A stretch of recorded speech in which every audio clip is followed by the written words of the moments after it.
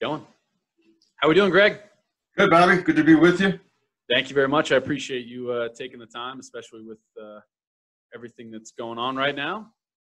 But cheers, first and foremost, virtually. Appreciate it. Yeah. Now, thank you. Yeah, thank you very much.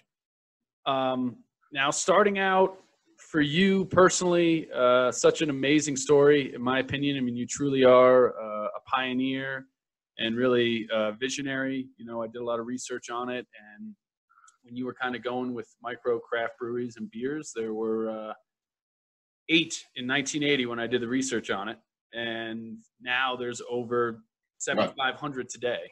Yeah, I'm not surprised if not even more, but probably 25 plus here in Utah alone. Yeah, it's unbelievable. So the vision that you have, you know, to me, you're really truly similar to like a Steve Jobs, and just the fact that you have such vision and passion and hard work. And it really is a great American success story. So I'm really glad that you're able to take the time today. I appreciate the exaggerated analogy, but I guess if there's any, we're both kind of stubborn, pig-headed guys. So I guess there's that in common.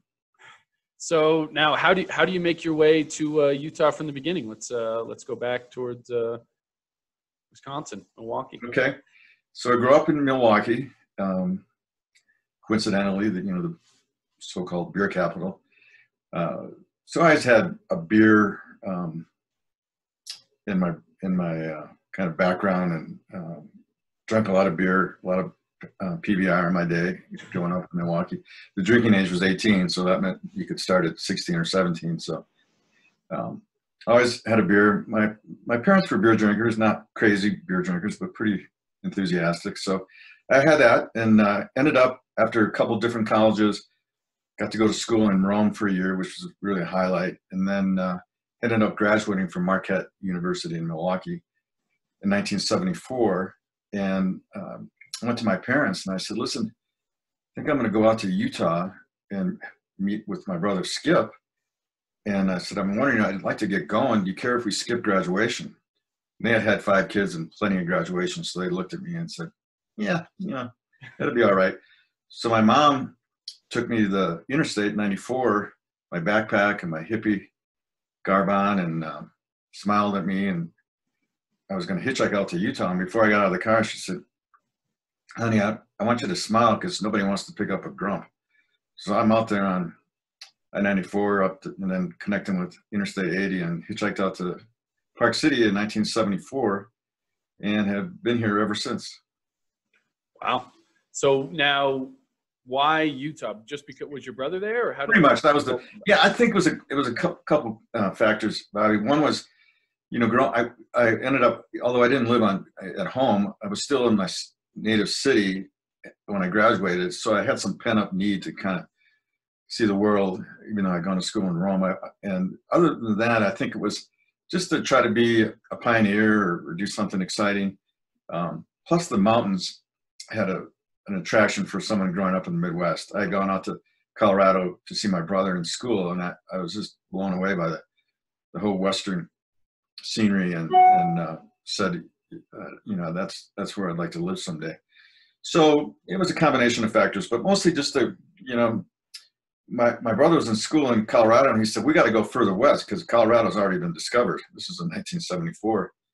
So he took off from Boulder, Colorado, and went to Park City.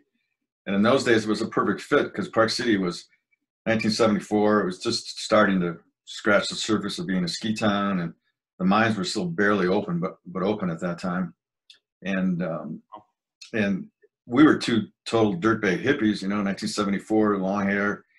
And the Park City was kind of like a dirtbag hippie at the time. So we kind of fit in, and eventually kind of grew up with the town because the town started to evolve, and then we were ready to plug in and, be more of a permanent fixture of society and start to look for opportunities. So it was kind of interesting how now, I don't know, now that I'm retired, I think I'm worried about, Park City now is, and sometimes not at this moment, but in recent years, this has gotten so popular. It's almost, in my mind, getting loved to death as far as the traffic and the impacts. But that's another story. Yeah, it definitely. It's a lot different as I've grown up here, and I have been here nearly as long as you have. So, what was it like drinking beer back in Park City in the 70s? Well, you know, it wasn't at that point. There weren't really any options. I mean, you had Bud dominating, and then you had Coors, which was big out west, and you know, and then you could go to the liquor store and maybe buy an import, but there weren't a lot of choices like there are today. That's for sure. It was pretty much mainstream U.S. breweries, and that was it. You know, the most adventurous the breweries got was started making light beer in about 1971, 72. But other than that, it was PBR and Miller, Coors, Budweiser, and that's about it. So when do you start to get when does that idea first come to the mind? So I was here for quite a while. I started the brewery in 1986, but so between 1974 and 1986, I went through a number of career changes. I started out working with my brother, and he was aspiring to be a contractor builder. So I ended up kind of being a laborer as a construction crew. And that really didn't light me up too much. That wasn't really my skill set. Then a bunch of guys in town here, I don't know if you know any of these names, but Jan Wilkeen and Steve Deering and Hank Lewis, we decided to start a local newspaper. Actually, we tried to buy the Park Record, but we thought they wanted too much money. So we pooled our funds and started a paper, and we couldn't come up with a name. And we part of the rationale was we called it the newspaper because we thought when people came into town, they'd say, where's the local newspaper? So we thought we had a clever advantage there. So we did that. I did that for a couple of years. My partner, Jan, stuck it out, and Steve, and they ended up acquiring the Park Record at a later date and as controlling partners, and that's how it's operated today. But actually, it's sold it quite a few years ago. But so we did that, and then through the experience as a reporter, photographer, I got a job with the U.S. ski team, and I don't know if they still have it. You would know about it, the North American Ski Series, which is the biggest series that's not on the World Cup, basically. Yep, they still. So I went to work chasing the ski team from one side of the country to the other. One day I drove from Mount Tremblant, not one day, but then all the way to Vancouver. So I had a little ski team, Subaru, all decaled up, and so my job was to write a report in the ski race that I was covering, list the top 10, and then try to get as much copy as I could in, and then call the local press, call the UPI and AP, and try to get some publicity for the sponsor of the ski circuit. So I did that for a year, and that was enough because that was a lot of traveling, and then evolved into what else did I do then? Eventually ended up doing real estate for a while with my brother. He had gone on to become a contractor and do some of the first developments in Park City. So I was his real estate broker, and that worked out pretty well. And that actually gave me some income flow to save, so that I knew at some point I wanted to start my own business. I had a hard time identifying that, but I can tell you how that happened if you'd like to get into that. Absolutely, yeah. So I'm not happy being a real estate agent sitting in open houses. So I'm thinking I got to start something. So I had some really smart friends who were helping me, and I started looking at opportunities, everything from, pizza parlors to ski shops, you name it, and never could quite take the leap. Then in 1985, an old college roommate living in Seattle said, "Schirf, you got to come up to Seattle for Thanksgiving, and I want you to meet somebody." And I was single, and I said, "Sure, sounds fun." So I go up to Seattle, and I meet a guy named Tom Baughan, who started Pyramid Brewing, and he just turned my whole outlook on the whole. He was right there, with Sierra Nevada as being one of the first Western.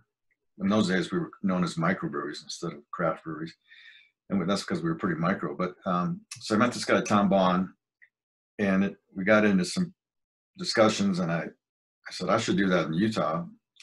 And he knew a little bit about Utah. He wasn't the one that called me crazy at first, but so I eventually struck a deal with him to be a consultant, so I could get started. And so I came home from Seattle and tried to write a business plan, and meeting with Tom Bond on a regular basis, and had a hard time getting the financing because people would literally look at me like it was, you know, crazy when I told them I wanted to start a brewery in Utah. You know, breweries anywhere was not a good idea at those days because more breweries were closing than opening. Yeah. So the idea of starting a brewery in Utah got some pretty weird reactions. I'm sure. I mean, like I was saying before, and there was only 8. Which being called crazy was really an encouragement. Yeah. When they told me I couldn't do it, that was helpful. That was motivation. So that was part of the drive for you. Now, I think so. have you always kind of had that competitive drive, kind of strive to? I think so. Yeah, I did. You know, growing up, I had that hippie or countercultural mentality going. You know, I really thought we could change the world, and so anything that said couldn't be done, and I did that. I mean, I kind of grew up with that kind of mentality. Even in high school playing sports, an example I could offer was 170 pounds and playing football, and I told the coach that I wanted to play fullback and linebacker, and I was 170 pounds, and he just said, you know, I went to an all-boys school in Milwaukee, and he was like, I don't know about that. And so anyway, it evolved through practices, and I ended up beating out a guy that was 210 and faster than I was, because I was, I think, more competitive, more motivated, just nastier. And so that's always been, you know, that when someone says you can't do it, whatever it is, and that'll come into play later when I wanted to open the brew pub, but there's always something in my nature that when people told you couldn't do it, man, that just fired me up. That's a great trait to have, as it'll play out, right? Yeah. Well, sometimes it didn't work out well, but you know, it just, I think there is something in people that have, you call it competitiveness. I think that's accurate. I think just kind of call it a bulldog determination, and you know, there's a lot of things that go into it, but yeah, I think some people, you see it sometimes in athletics is a good point, where some people aren't necessarily the most skilled, but they're the most determined, perhaps, or most competitive. Mm-hmm. And you get someone that combines skill with competitiveness, you get a Michael Jordan. But in my case, I was just a survivor. Now, you had talked about how you had always wanted to start a business or start something of your own, and then you get into what kind of tape do you have to clear with the state to try to get a brewery going? What is that? Yeah, so I got the business plan going. I finally got a bank that lent me $150,000 with the SBA loan, and had some savings. So that's got us off the ground. But initially when I went down to the Department of Alcohol Beverage Control in Salt Lake, I said, I want to start a brewery. I need a license application. And they said, well, we don't have an application for brewery because nobody's ever asked us for one before. And the last brewery in Utah, they had some brewing history with Becker Brew in Ogden, and then later with Fisher Brewing here in Salt Lake. They had been closed for quite a while. So they said, listen, you're going to have a hard time getting a federal license. They put you through a lot of hoops. But if you give it a federal license, we'll consider that application for a state license, and you're good to go. So that was, there wasn't any statute or legislative initiatives necessary to start a brewery. It was already on the books. Mm-hmm. And later on, when I wanted to start a brew pub, it was a much different story, because that was not on the books and wasn't legal at the time. So yeah, I don't know if I answered your question or not. But. No, that's a great start. So originally, it wasn't called Wasatch Beers, right? Wasn't it? Oh, yeah, it was Schirf Brewing Company, but I wanted to name the beer, and this is funny. This gives you an idea of how limited my scope was at the time, and I just was more in survival mode. But I really struggled with I wanted to call the beers. I was tempted to call it Schirf Brewing Company, but I thought that was a little too, I don't know, self-serving, or I thought I needed a regional name, and I went through a lot of names and ended up with one of the first considerations, which wasn't terribly creative. Wasatch, of course, the name of our mountain range. You know, there's some Wasatch Plumbing and Wasatch Electric. And now we have Wasatch Brewery. So the name was meant to be immediately synonymous with Utah. So I thought the mountains achieved that name. later on, when I was trying to sell beer out of state, people couldn't pronounce Wasatch and didn't know what the hell it meant and didn't know, where it came from. But initially, it identified us as the local brewery. Mm-hmm. How much of a shock was that for people around the state to now have? Well, the beer drinkers loved it. There's a guy named Bob Wood. You called him Woody. He was the editor of the Salt Lake Tribune at the time. This is back in 1985, 86. Wonderful guy. It's when newspapers were flourishing, and they had a whole business section in the Salt Lake Tribune every Sunday. I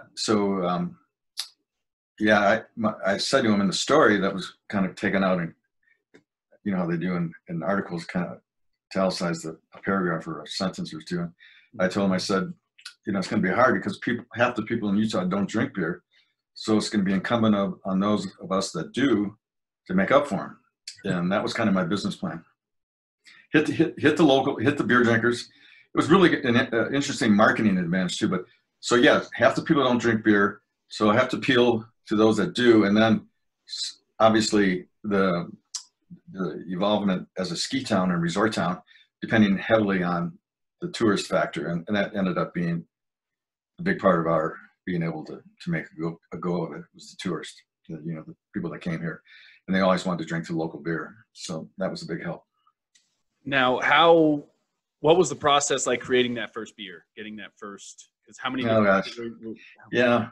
I ended up hiring a gal named Melly Pullman, who was a really smart young woman, had I think a master's in civil engineering, and never had a lot of enthusiasm in brewing, but never really any kind of background in brewing. So we sent her up to kind of apprentice with Tom Baughan at Pyramid, and sent her to a school back in Chicago called Siebel's Brewing Institute. So we were both faking it big time because we didn't really know what we were doing. And so the first beer was a real adventure. We had kind of a open hop catch that when we went through our heat exchanger, it clogged up the heat exchanger, and beer was flying everywhere. And it was a real learning process. And, Melly got better and better. And so, yeah, the first brew, and then we had a grand opening party in Park City it was like October 25th of 1986. And I put an ad in the Park Record saying, Wasatch Beers, Schirf Brewing, Wasatch Beers opening on Iron Horse Drive, grand opening, all welcome, free beer. And immediately before I even sold my first beer, I'd broken about every major law in Utah statute about how to regulate beer. We had no IDing, we had no fence around it. We just had, and people, you say free beer in a resort town or Park City, and we had a couple hundred people, went through, I think, 8 or 9 kegs, and had a wonderful day. The weather cooperated. It was a really warm day for October, and people were showing up. And we had half the town here, and that was our first kind of initiation into the beer market. We got the locals fired up. And those days we just made one beer. It was called Wasatch Premium Ale.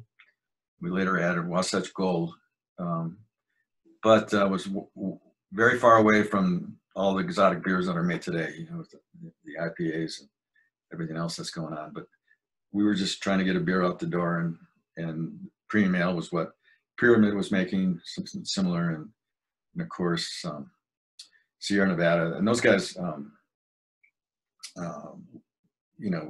we were all small fraternity in those days because it hadn't grown real competitive yet, certainly on a national level. We were all just trying to see what we could do with our local markets. Mm-hmm. How well was it received? In honesty, people were anxious and willing and enthusiastic to have a local beer, or a lot of beer drinkers. In all honesty, in those days, we made some really new, tasty beer for people, and then we're in the learning curve, and we made some beer that wasn't so great early on. Sure. So, the consumer was really, considerate to our challenges, and also the other advantage we had is if we made a bad batch of beer, and we were in the ski season, that tourist would leave town, and the next group would come in and they didn't, know anything about it. And so we get like a fresh slate to offer a new beer after we got a little better at it. So that, that was an interesting time, but, Melly was coming from scratch. So she was getting into it. But in those days, today you wouldn't get that kind of latitude. I think people now, when a new beer comes out, you better have it together, because people have so many choices. They have such a developed palate. They have so much awareness and so much of a ability to identify good beer from bad beer. And so that wouldn't have worked so well today. But back in 1986, we kind of got away with it. Gotcha. Now, where does the idea for a brew pub come into play? Well, that's kind of where it gets interesting. So for 2 years, clearly by 2 years, even a little before 2 years, we were having a lot of fun. Beer was getting better. We were selling beer, but I was living off T-shirt sales. It was really a struggle financially. So I'm like thinking, I want to keep doing this, but how do I make a living? And then through the grapevine, I heard about this concept that was tried in California called a brew pub.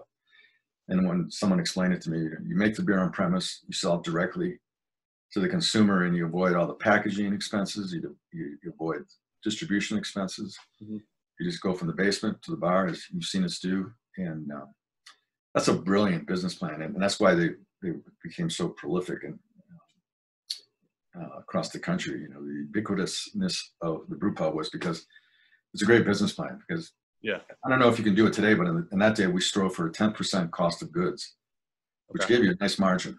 Yeah. So that was the story. But when I went down to the DABC again to try to get a license, they said, man, it was another one of those again. They said, you can't do that.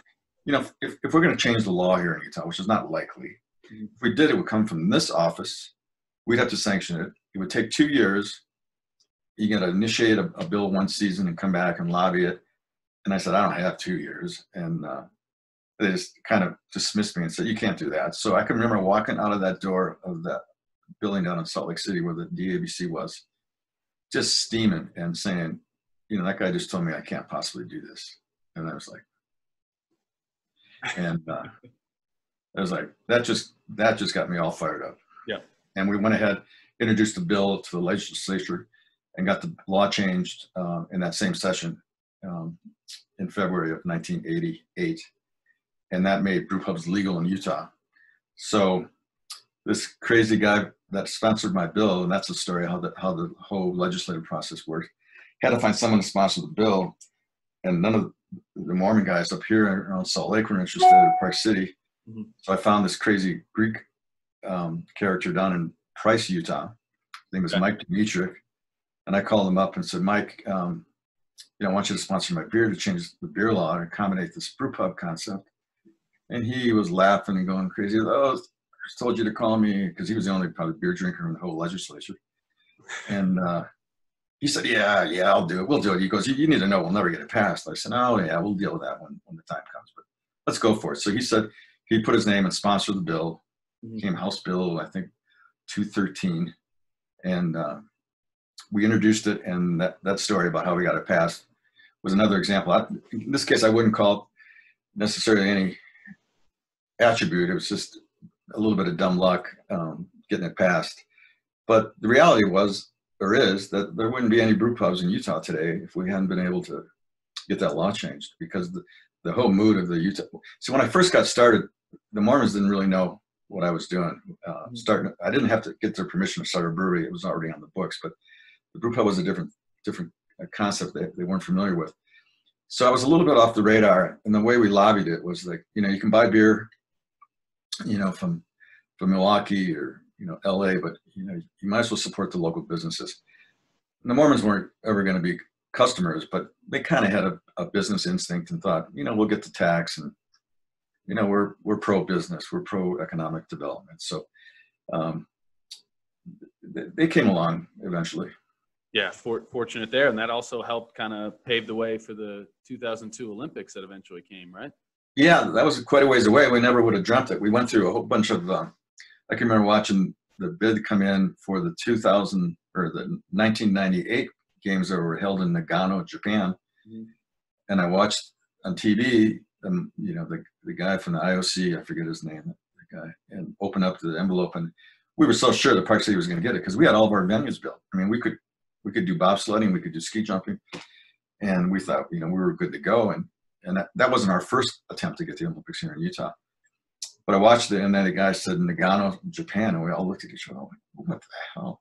Again, they didn't even have a road going to their site, much less any of the venues ready. Right. So we kind of got, I thought, mistreated in that episode. So they regrouped. They came home. I don't know if you remember the story. You might remember that. Do you remember the controversy Utah got into with how they ended up essentially bribing the IOC members to vote for us? And I vaguely remember that. Yeah, it was totally true, because when they came back after we lost Nagano, we had a meeting, and I was part of the committee, you know, that was trying to initiate this bid for the Olympics. Not a big player, but I was on the committee, and the guy came back. His name was Tom Walsh. Anyway, he came back and he explained to us all. He said, listen, you know, the way the Olympic game is paid, the IOC guys vote, and this is the only job a lot of them have from countries all over the world, third world countries, and you know, they use this as a source of income. And he said, listen, when they voted in Birmingham, England that day, he said they put out a new Sony computer on every door handle in the hotel for IOC members, and we put out saltwater taffy. And they got the bidding. So we said, okay, so we said that's the way the game is played. So we jumped in. We decided if that's the way the game is played, we'll figure out how to do it maybe better. And so the IOC members would come to inspect our sites, and man, we had guys getting their teeth fixed at the University of Utah. We had kids going to schools in Utah on full scholarship. We were bribing them every which way they turned. They couldn't get away from us. And I don't know exactly how much cash changed hands, but a lot of services and favors definitely changed hands. And that's where we ended up getting in trouble. And we were like, come on, everybody that's got the Olympics, summer or winter, has gone through this process. That's how the IOC operates. You know, they're literally more corrupt than FIFA. Yeah. And so we played the game, got the bid, and then later some people got in the news, and it was revealed that, yeah, we were bribing these IOC members every which way. And that's when Mitt Romney came in to try to clean up our bid and pull off the Olympics. Yeah. So the Olympics came off, and that was a big deal. I mean, I wasn't sure about them at first, but it ended up really being a lot of fun, really coming off. You got to give the people here in Utah a lot of credit for pulling it off. The traffic was actually more moderate than it was on a regular ski day, because they had so much done in the way of traffic control and buses. And it was a really great crowd, because instead of our normal, you know, West Coast, Midwest ski tourists, we had people from all over the world, and that just made it really a fun party. We turned Main Street down to all car traffic in the evenings and just made it a pedestrian mall. I remember going to the venue. I mean, everything was absolutely first class. And, part of the great thing about the Mormons, they had so many different volunteers and missionaries that helped so many different languages. And the language skills was a big deal. Skills was a really big deal to help other nations, stuff like that. And so the Olympics was really good timing. It came into play, and it set Park City in a different trajectory as far as a ski town. And I don't know if we want to do it again. I mean, I think we got enough economic development going on, but you know, it would be fun to do it again. We're certainly ready to do it, and it makes sense to me to kind of recycle the Olympic venues, so you don't puts away a lot of money, and these venues never get used. I mean, our venues are pretty much self-sufficient, both from the foundation that was created from the game revenue and then just ongoing. So it really changed the landscape in Utah, and certainly changed like the ability for the brew pub and the brewery to survive. We were right on Main Street at that time, and set up a beer garden right on that parking lot next to us. And man, it was so much fun. We had people from all over the world, and we just had a blast. Now, not without a little bit of controversy, right? Because I remember you got into a little bit of. We had a couple of issues for that. One was you might be referring to the Polygamy Porter. Not only that, but also the Provo girl. The Provo girl. Provo girl, yeah. Yeah, the St. Provo girl. Yeah, we thought that was so funny, and we were way under the radar with this beer we called St. Provo girl, which was literally a play off of the city of Provo, where they don't drink beer, and then the famous beer from Bavaria, called St. Pauli Girl. And the Germans showed up for the Olympics, and they got a hold of what we were doing. We had a gal dress up, Fraulein, in a dirndl mini dress. I don't know if you remember her, but she could create a real following, and the Germans found out about it. Next thing I know, I get a cease and desist letter from St. Pauli Girl Brewery saying, that's a trade infringement, and you can't do that anymore. So that those lights kind of went on during the Olympics. I didn't have to deal with it until post Olympics, where I ended up going back to Chicago and meeting with their distributor and negotiated a deal where we agreed to take the Saint off and just call it Provo Girl. So also you had a little quarrel with Budweiser. Always. Which one are you thinking of? I'm thinking of the what is now our Evolution Amber Ale, but the unofficial. Yeah, that was fun. Yeah, part of the Olympics. You felt a little bit out of it because you had these big businesses like Budweiser and so many others come in with their sponsorship money, and then expected some type, and justifiably you needed some kind of return on their investment. So Budweiser controlled all the venues because they were the official sponsor of the 2002 Winter Olympics in Salt Lake City, Utah. And I said, fine, I don't have that kind of money. I'll just be the unofficial sponsor. So we came up with a beer that said 2002 unofficial beer.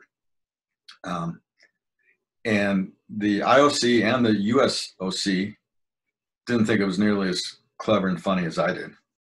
So again, I started getting cease and desist letters that you can't do that.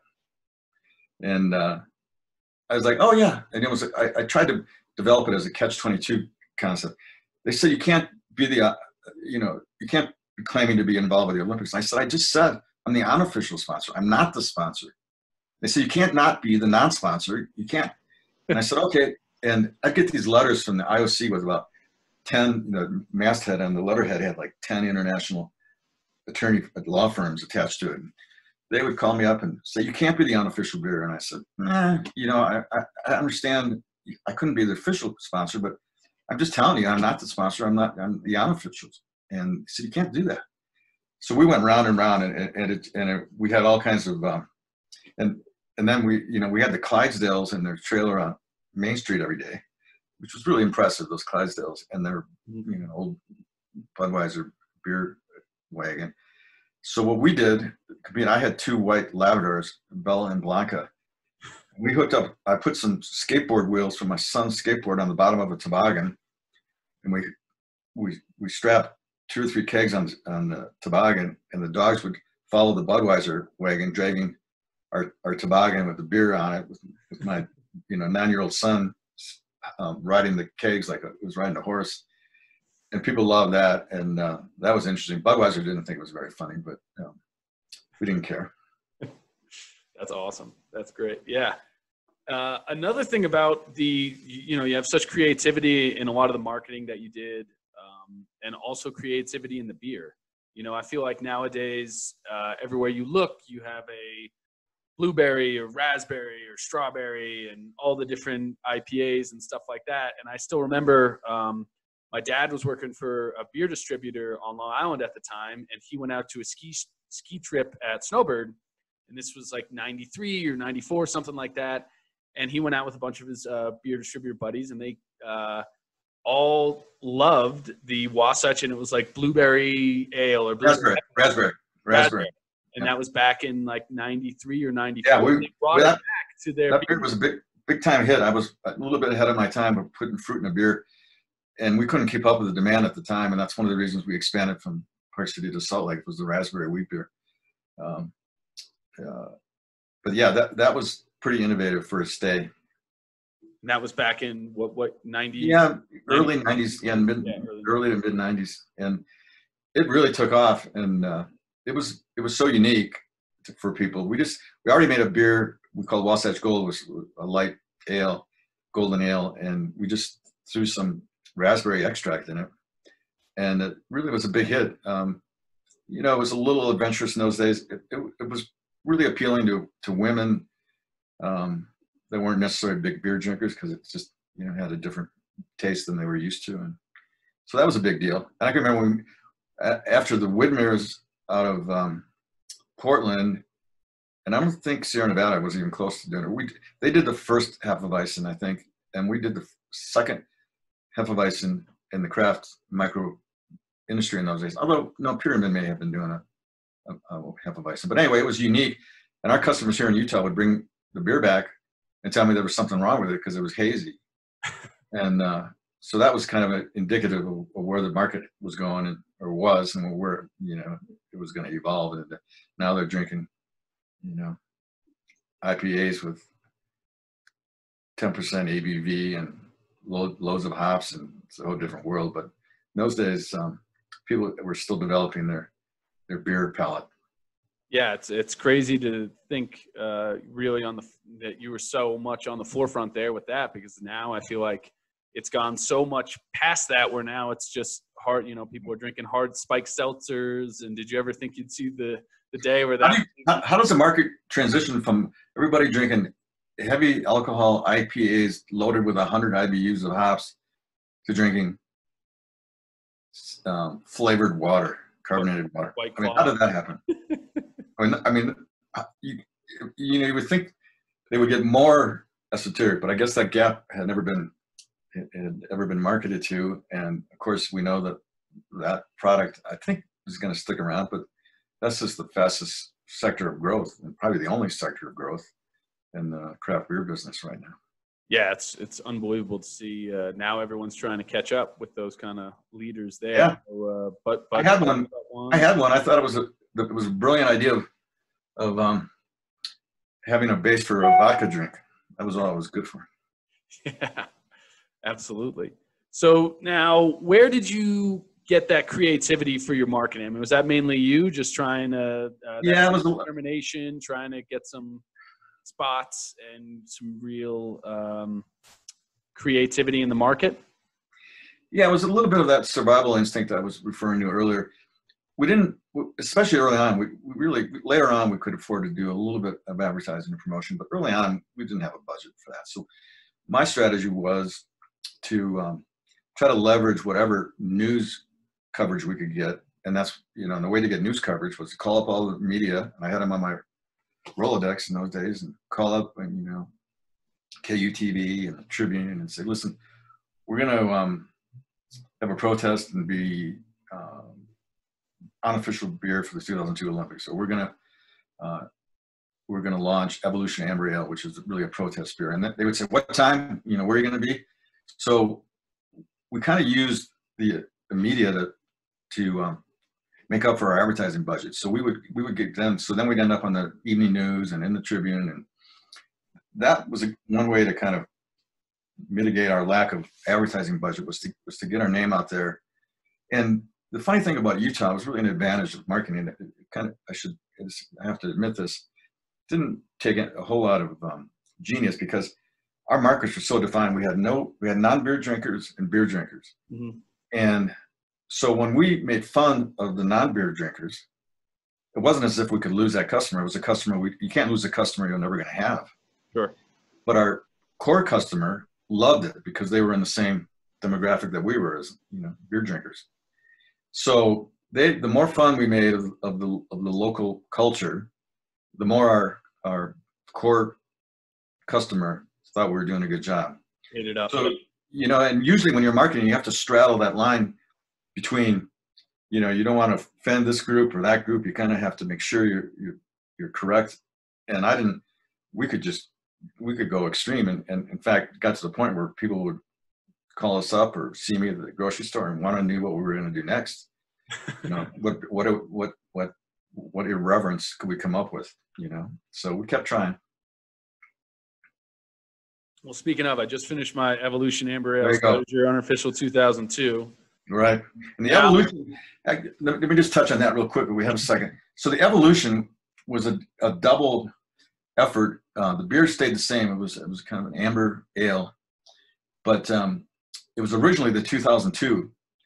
And after a couple of years after the Olympics, 2002 had kind of come and gone. People certainly remember it, but it didn't have the unofficial, it didn't have the same pop that it had when we were hosting the Olympics. So right about that time, the Utah legislature came out with a bill that never got passed, but it was introduced. Where they were going to force school boards across the state of Utah, the state school board, to include creationism as part of their curriculum in their schools.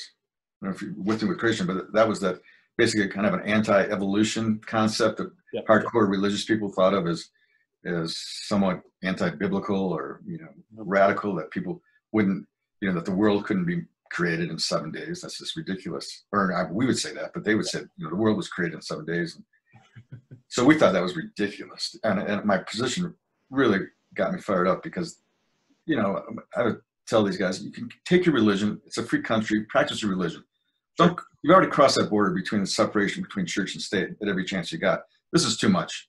Yeah. So that's when it came out with Evolution Amber Ale, and we had a monkey getting bigger and bigger on the original label until he was standing up carrying a 6-pack as a human. And we said, this beer is made in 28 days, not 7. And so we had a lot of fun, but that was a real political, cultural response that, you know, I took. That wasn't one I did necessarily with a grin. I was pissed off that they thought they could introduce theology in our public school system, which they do, and they've done, and that's, you know, why they have a seminary across from every high school in Utah, because they don't know why build your own when you can treat the public system as your own. Yeah, no, it definitely isn't. There's some great things about this state, and then you have some things on that opposite end of the spectrum. We got to learn how to be. So one of the things, yeah, exactly. I had never been a minority before. I grew up in Milwaukee in a kind of a suburban environment, and went to, you know, Catholic schools for my years, and I always used to wonder why the minorities were so pissed off and kind of angry that they didn't have a presence or a voice or counted. And then I went to Utah, and I said, now I get why they're pissed off. Yeah, no, it's an interesting place, but we got more people coming. Good, bad, or I don't think we're making a run at it. I don't know that our immigrants from around the country or around the world, but around the country can keep up with the Mormon procreation, although that is coming down. Yeah. So now I'm going to move on to another one we get to talk about a little bit. This is Polygamy Porter there. Why have just one? Take one home for the wives. Exactly. Now, this was around 2002 as well, right? Or a little Actually, again, I have to admit, there's a lot of elements in succeeding or surviving that come down to just old-fashioned dumb luck, and this probably is a good example. So in 2001, early in 2001, we had a beer that I really liked, and we just called it as Wasatch Porter. And people didn't know what a porter was a lot of times, and it just wasn't getting appreciated enough in my mind. And then I realized, you know, the name doesn't exactly get anybody's attention. So just, I don't know if you know who Porter Rockwell was, but Rockwell Porter here in Utah. He was Brigham Young's bodyguard. He's called the Angel of Death. And he wore the bullet holster, you know, across his chest. And if you screwed around with Brigham Young, you had to deal with this guy. And I went to the Utah Historic Society, and they said I had the rights. It was open rights to use this picture on the label, and I thought it was going to be so much fun. So I went down to Salt Lake to a group of people I collected at one of the downtown bars, and I kind of did a market test and said, "What do you guys think of this name, Porter Rockwell?" And they said, "Wasn't he a painter?" I said, "No, he's the Angel of Death." And I said, if these selected beer drinkers don't get the name, which I thought was pretty clever, ended up calling it Rockwell's Porter, that I thought that's not going to make any impact. So I kind of came back, and then I don't know how it came up. If I came up with it, it was in a discussion, but somehow we threw around the name Polygamy Porter, and of course everybody was like, "Sure, if you can't do that," and I was like, "Oh, I can." And so we ended up naming the beer Polygamy Porter, which is, you know, essentially is a pretty silly name, but we called it Polygamy Porter. And man, did that take off. We started making T-shirts and sweatshirts. We were getting orders from all over the world. I mean, New Zealand, Japan. We didn't know what e-commerce was in 2001.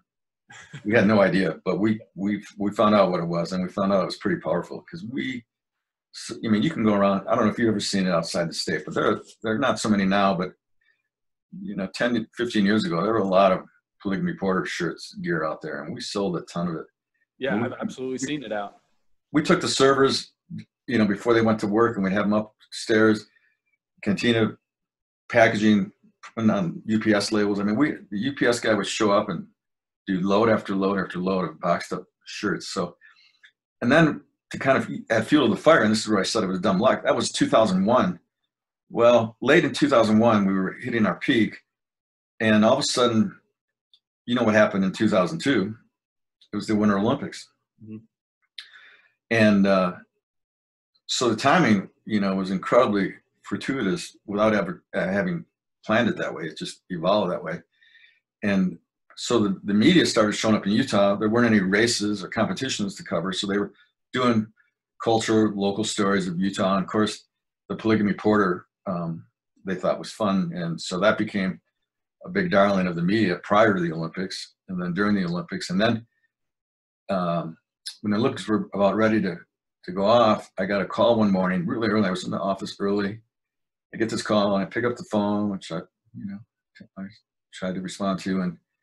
And this woman in a British accent said, is this Wasatch Brewery? I'm looking for Greg Schirf. And I said, well, yes, you got both. Here we are. And the accent was so distinct. At first, I thought it was one of my friends. But she said, I'm with The Economist magazine. And, The Economist magazine internationally is a pretty big deal. Yeah.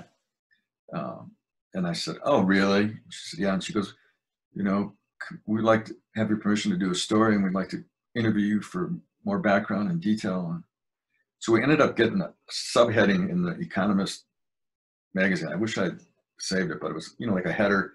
They had like a full page story on Polygamy Porter, Utah, and the upcoming Olympics. And man, that even fueled the internet business even more, getting that kind of exposure in The Economist magazine from England. So it just took off from there. And then we ended up having a lot of fun with it. People, the Mormons they never officially kind of tried to force me to stop doing it. They'd call me up, get a lot of complaints, and I would listen politely and say, I understand we're not trying to be disrespectful, but it is certainly still to this day is part of our culture here in Utah. I mean, there's no denying that, and it's here, and we're in the beer business, and you guys are in the polygamy business. So we kept going on with it, but I did get a number of calls, and one that kind of stands out, this guy I listened politely to for a couple of minutes saying, you can't do that. That's disrespectful. I don't know. He thought he was the bishop and he could tell me what to do. And I was like, yeah, okay. I said, is there anything else? And he went on and on. I said, listen, pal, you should do what I do. If I don't appreciate someone's advertising approach, we see that on TV all the time. You go, oh, that's bad. So I said, if you don't like the way we advertise, I would make a suggestion that I've always followed. He goes, what's that? I said, simply don't buy the product. Don't support it. Yeah. He was speechless on the phone because he never bought a beer in his life. How was that going to help him out? So he just looked at me like, or didn't look at me. He was on the phone. He just kind of hung up. And but anyway, that was always my response. If you don't like it, don't buy it. If you think it's good beer, you think it's funny, go for it. Yeah, I mean, for most, not only is it great marketing, but it's a fantastic beer as well. Won gold medal at the World Beer Cup in 2001. Yeah. I think it got better. I don't know if you appreciated the nitro version. We struggled making that because it was really hard. It wasn't so hard on draft, but I was a big fan of nitro beers because Guinness was always one of my favorite beers. Really hard to copy in a package, like a can or a bottle, because they had what they called a widget in it that released nitrogen. But I just love the presentation of a nitro beer with the nice creamy head and foam on it. My favorite. What was the process like turning that nitro into a can? It was a learning process. We had really good. By that time, we'd been around a while. I mean, at that point, we'd been in business for 15, 20 years. So we had a really great bunch of, always had these, really highly professional, a guy named Dan Burek in those days, our brewmaster, but we had a lot of young kids. One guy in particular, a guy named Adam Curfew, took on the challenge personally. And we did a lot of R&D to figure out how to get that nitrogen in that beer and have it be able to package. But when we did it, it was really fun because like I said, it was easier on draft when you enter a keg, but when we started to bottle it, we really had to test our skill levels. But fortunately, I thought we were up to. Yeah, I love it. It's a fantastic beer, and the nitro version's great as well. Now, Wasatch has always done fantastically at kind of those, what is it, the kind of two big ones. There's two. There's a Great American Beer Festival. Great American Beer Festival. In the world. They had in Denver. They still have it, of course. And we were early on in those days, we'd go and, be, 1,000 or 2,000 people. Now, in over 2-day event, I bet it's 15 or 20,000. And then competing against 30 or 40 or 50 breweries, now you're competing against, how many did you say earlier? 7,500? And over 7,500, yeah. Yeah, so it's a little harder to medal these days because you got a lot of competition. Although during our height, one year we were actually named at the same festival because we won enough medals combined, and they have a kind of a follow-up award for the brewery that gets the most medals, and we got the most that year. So we were named, let's see if I got it here.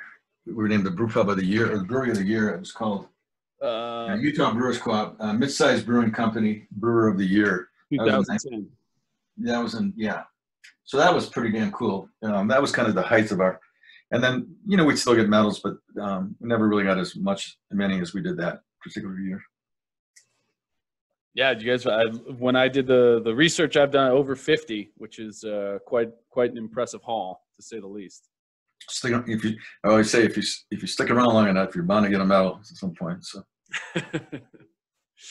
Now, another one of the creative beers that on the forefront is that jalapeno cream ale. How did that come about? A lot of beers, we would use the pub as kind of a tasting grounds or experimental laboratory, if you will, because we can make beer in small batches and then we didn't even have to give it away. We would offer it as a draft beer at the pub. People would come in and pay for it at the same time. So it was really kind of a nice experience because people were buying the beer instead of having them, sample it for free. So they were paying for it. And then you got feedback, and you could, not only the feedback, you could track the sales very easily about what was going through your draft.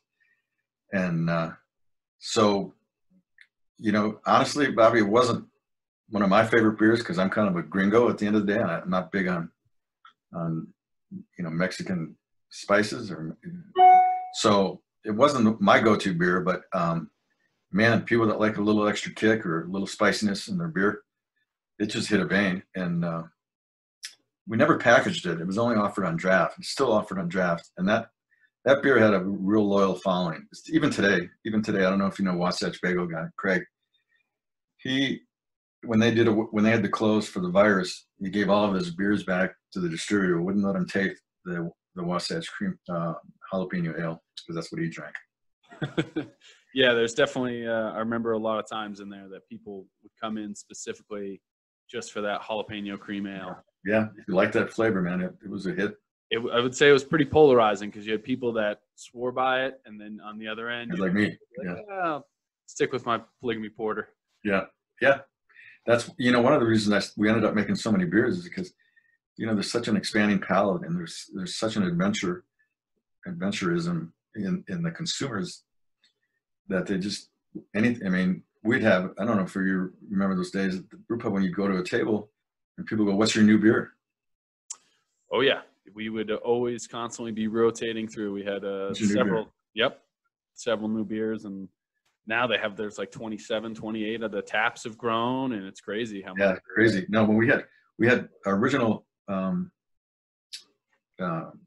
tap offerings, we had a standard with 4 beers, the draft standard. We did our we didn't have Polygamy Porter yet. We did the Wasatch Premium Ale, the Wasatch Gold, and then we'd have like a Irish Stout for St. Patrick's Day period, and then I think we even had Coors on for a while because we didn't have any. That was all we didn't have 4 beers, so we had to put on Coors on our original draft selection. Now, what is the exponential growth that you kind of experienced, say, when that brew pub opened to, 10 years later, even before the Olympics? Yeah. So as I mentioned, when I knew I was not going to make it, and I was very motivated to make it, but we were just doing the brewery down in Iron Horse. It just wasn't making any economic sense. So that was motivation to get the law changed and do the brew pub. That was night and day. When we got the brew pub open, it was really exhilarating because it was the first time as an entrepreneur that I was making money, which was fun.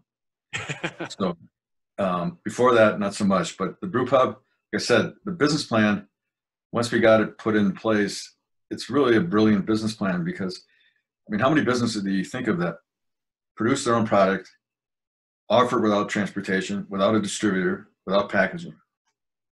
Not many. So that's when that also had a natural marketing advantage to it too, because we'd have people come into the brew pub, like the beer, and we tell them, well, it's available in a bottle at your grocery store. And conversely, people would see the beer at the grocery store and say, oh, there's a brew pub on Main Street. So it kind of fed off each other and had a certain marketing strategy that, not even a strategy, a marketing effort that complemented each profit center. So we started to grow from that point, and from about 1989, 1990, we actually started to be profitable. Okay. Yeah, I mean, it also helped with I feel like the seasonal following, because the years when I was there, we'd always have people every winter that would come back, and no matter what, they were at least stopping in one day out of their trip to the brew pub because they've been there every year. You know how busy it would get, especially during the ski season. In those days, if you were here for a week, and people in those days used to book Saturday to Saturday, a week at a time. Mm-hmm. And we really, how we got the brew pub built is another story. Getting the property on Main Street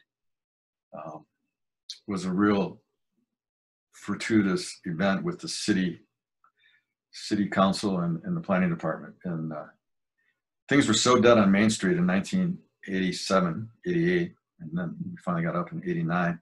Mm-hmm. But the city was unlike some of their responses today. The city was so supportive and so bullish, and like, you got to do this. We'll sell the land. The city owned the land that we built the brew pub on, and they also served as the Economic Development Commission. So they would just, at the end of their meeting, they would turn into the economic development. And the mayor at that, or not the mayor, the city planner at that time was a really gal that was really important to our future. Her name was Arlene Lobel. She just recently passed away, but she was very supportive. So we ended up buying the land for the brew pub from the city, their economic development agency. Okay. And really got a sweet deal. And then being on Main Street, as you know, you couldn't, I mean, if you're going to come to Park City, you're going to hit Main Street. And if you're going to hit Main Street, you're going to check out the bars. And certainly in those days, we used to do tours because brew pubs were so novel. People couldn't believe we were brewing our beer there, and they'd want to see people in action. Mm-hmm. Now, these days, it's hardly novel. I mean, people don't do brewery tours anymore because they've done 100 of them by this time. So in those days, it was still on the unique edge of beer making. Now, as it continued to grow, what was your ultimate goal? What was kind of? Well, it kind of evolved a little bit. The original goal from day one was just pay the rent, pay the bank, and stay alive, and make enough. And then once I realized that the brew pub was going to be, then we started to get more ambitious, and we started to make beers. And then all of a sudden, by the mid '90s, the craft industry is now starting to gain some momentum. And in the old days, it was bad news, good news. People weren't really caught on to craft beer yet, and so nobody was opening new breweries. So we kind of had a captive market, and so there was a period there where we kind of hit the sweet spot where the consumer was starting to really be attracted to and identifying with craft beer, and the competition hadn't caught up. Well, that's certainly it's not the case today. I mean, the competition has caught up. But for that period, we were able to really grow and have a good business going. And because of that response, we were at one point in 1991 or 92, I think, we brewed 387 straight days, so more than 352 in a year, with a double shift. Wow. So that was 2 brews a day, 15-barrel brew house. So we do 30 barrels a day. Every day. We had a brewing staff of like 5 or 6 guys, and pretty soon the beer started to suffer because we couldn't let it really develop.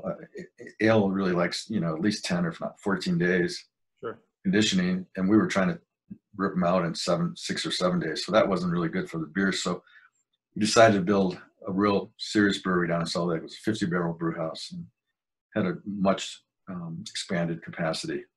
And that's how we met the demand.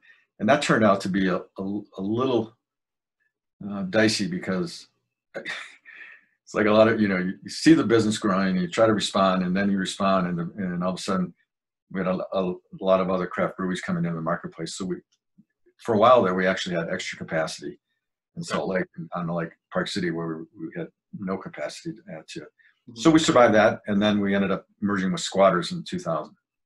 Gotcha. That was a big difference. Talking about business evolution and profitability.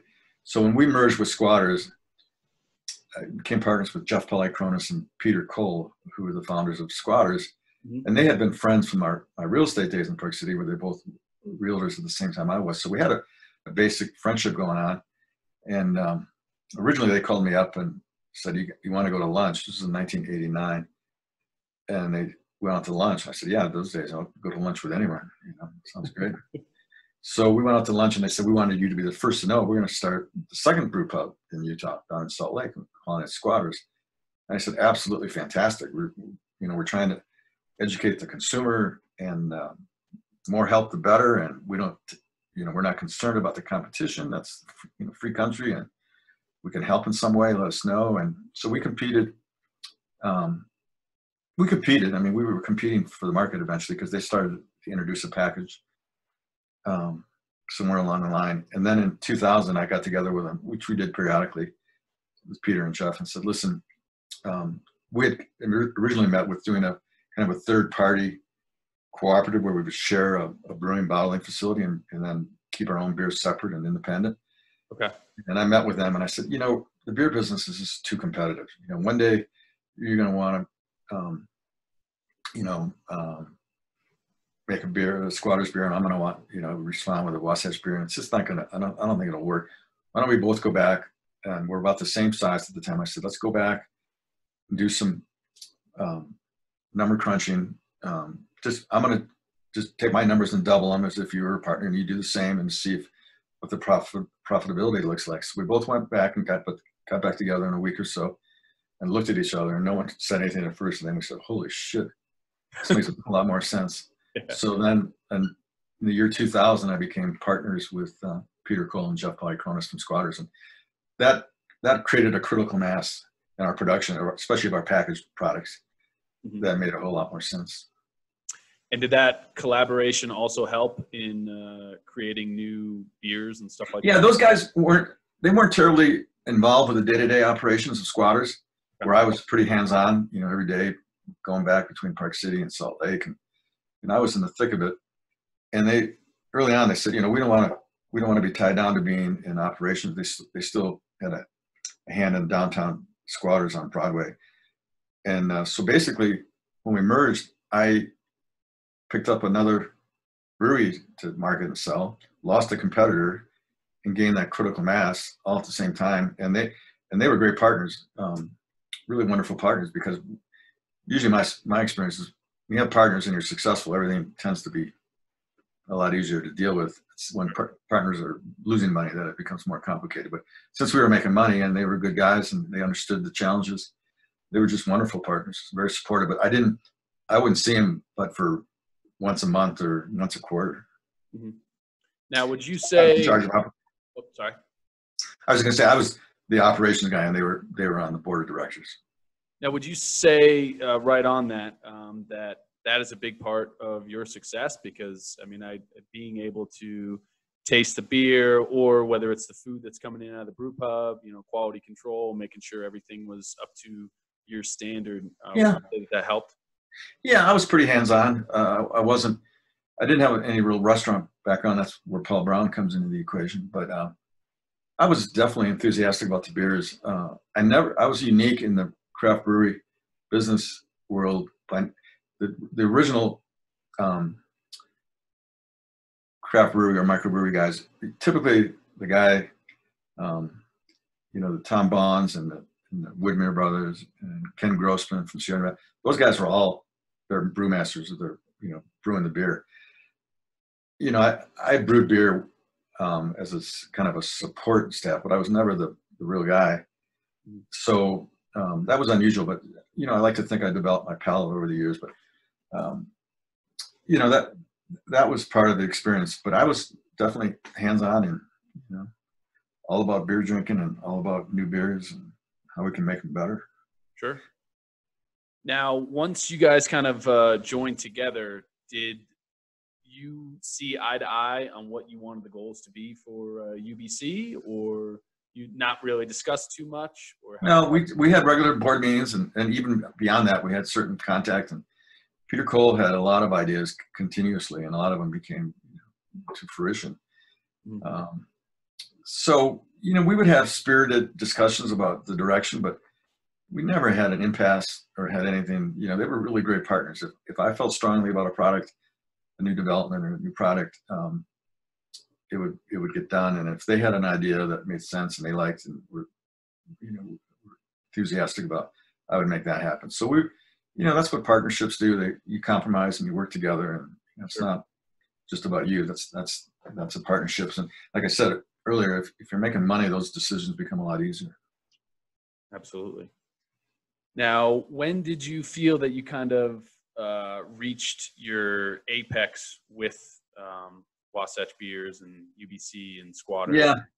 Well, actually, that whole concept of exiting the business really wasn't my initiative. Peter and Jeff had thought of it was time to move on, and they had kind of tested the waters out there to see what was going on. This was, let's see, what year would that have been? Probably about 2013 or 14. Mm-hmm. They kind of stuck their toe in the water to see what kind of interest it would be for someone acquiring us. Mm-hmm. And then they asked me if I'd be interested. And at first, I wasn't totally bullish on the idea because I was having a lot of fun and we were making money. And I was, still 58 or something. I thought I had a few years left. Mm-hmm. But at the same time, you said earlier, did we have impasses? And those guys have been such great partners, for the 10 or 14 years, whatever it was, since 2000, that when they said, we really want to do this, and I just thought it wasn't so much the timing, but if they wanted to do it and they weren't going to be happy, if they wanted to, exit, it really wasn't something that I felt comfortable creating some kind of opposition to. So like I said, I didn't initiate the idea, but I certainly went along with it. And so in 2014, 15, I don't know if your research showed any, but about 6 years ago,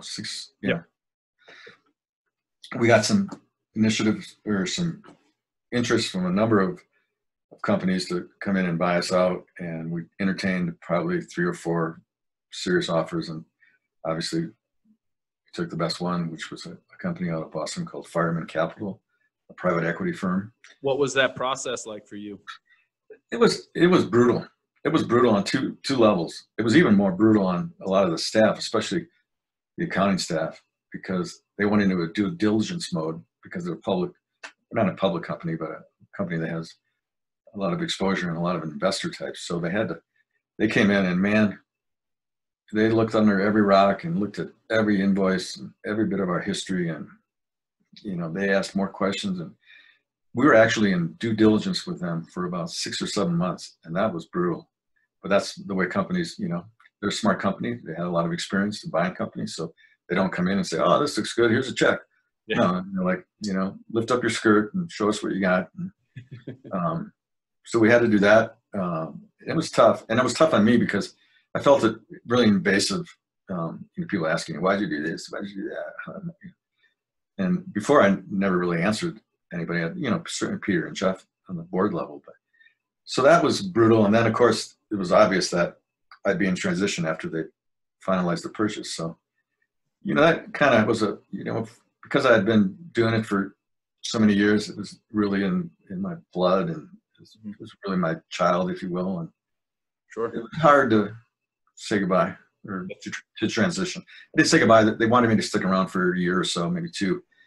The help of that became, I kind of cut that short because, you can't have it both ways. You can't cash in your chips and still be the man. You can't. It doesn't work that way. Yeah, tough to put the toothpaste back in the tube.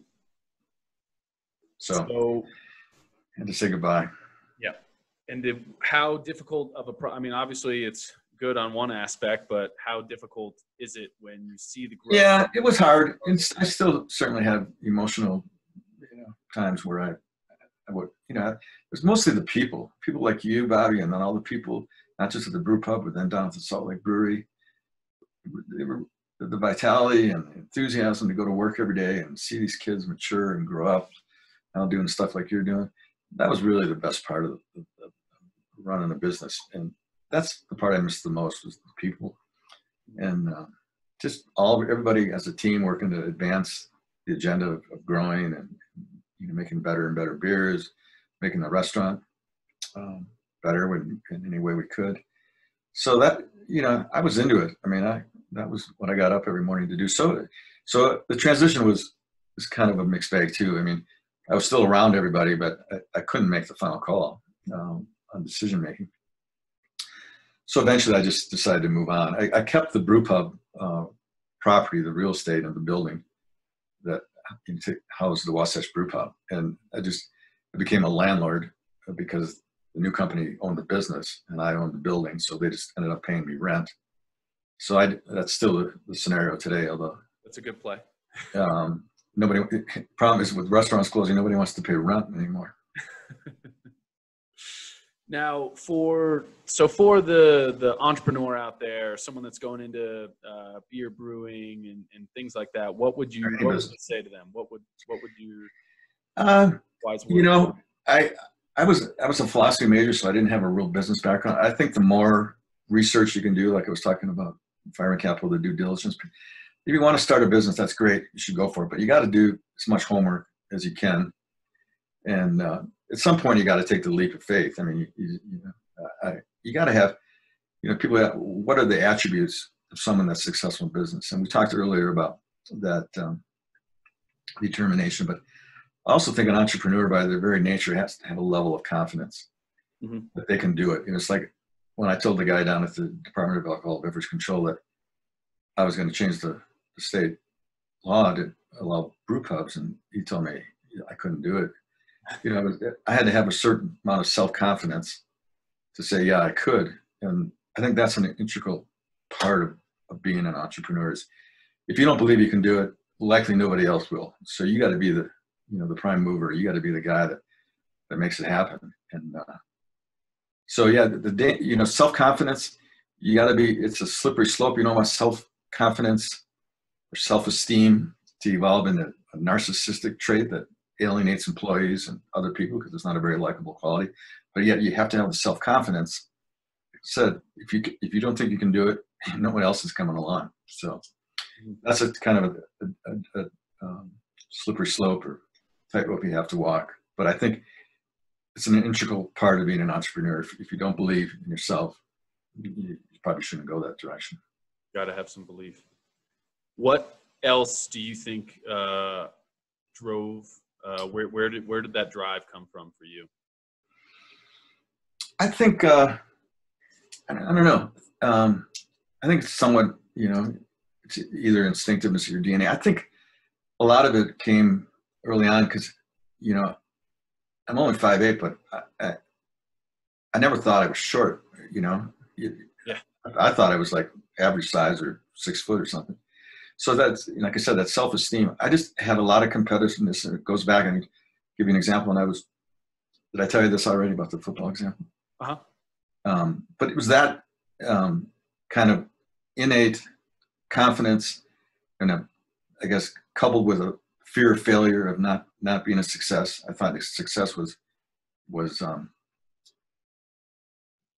it was the most important thing. I mean, if you started something, you had to be successful, and I just was never willing to give up, no matter what the odds or what the obstacles were. And I think that dogged determination coupled with a healthy amount of self-esteem, and then that determination.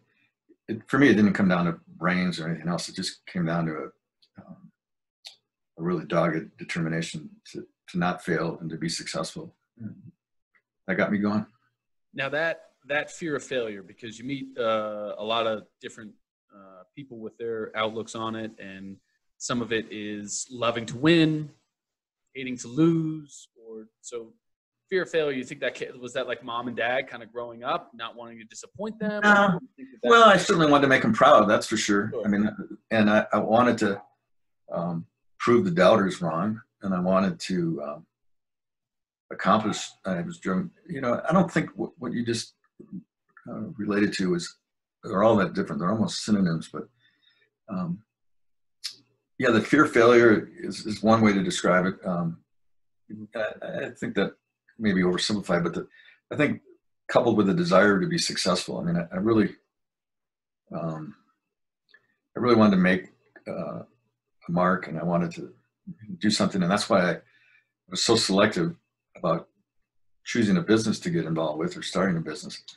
And the brewery idea in Utah was so much fun because A, people said you couldn't do it. B, the idea of beer in Utah was crazy, and beer, craft brewery hadn't arrived yet. So there were a lot of obstacles, and I just said that is, as a hippie who, in 1970, early 70s, I thought I was, going to be part of the group that changed the world. So I was really ambitious to get involved and do something different and prove the establishment wrong, and kind of, that I guess you'd call that a competitiveness. Sure. Well, I mean, I think it's certainly safe to say that you changed our state for the better. Absolutely. I hope so. A little bit. I think, and I've told this before, but the fact that this guy, Mike Dimitrick, who was my legislature buddy who sponsored the bill, and then some other guys that helped out, like Gordon Strong, a guy locally, and then another guy who ended up supporting the bill, a guy named Glenn Brown, who was our local representative.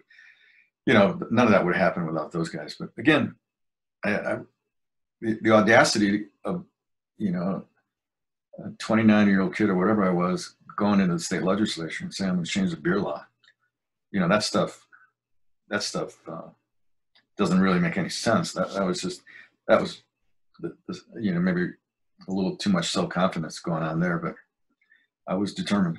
And you need that. There's that fine line, right, of that self-confidence. I'm sure you see it on your athletic venues, experiences, Bobby, that anybody gets out there to compete and do what you did. If you didn't think you could do it, you had no chance, right? Sure, absolutely. And I mean, it's amazing to think now. You look at our state. You look at all the different breweries and distilleries. I mean, you helped pave the way for High West on Park City and David Perkins. I know you guys had a pretty good relationship, and you were able to help him cut through some red tape and stuff like that. So I mean, it has to make you pretty proud. Yeah. I wish I'd been a bigger investor. I really was confident he'd be successful, but he hit a home run, as you well know. Absolutely. So it has to make you proud to look around the state and see all the different distilleries and craft breweries that are now. I have to admit it does. Please.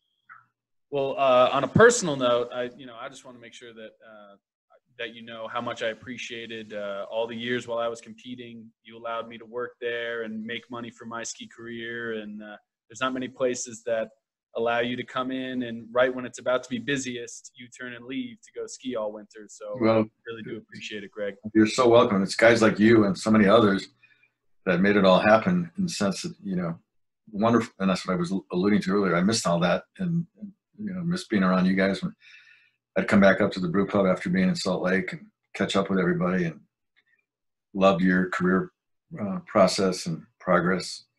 And now seeing what you're doing now, it's just, it's very satisfying.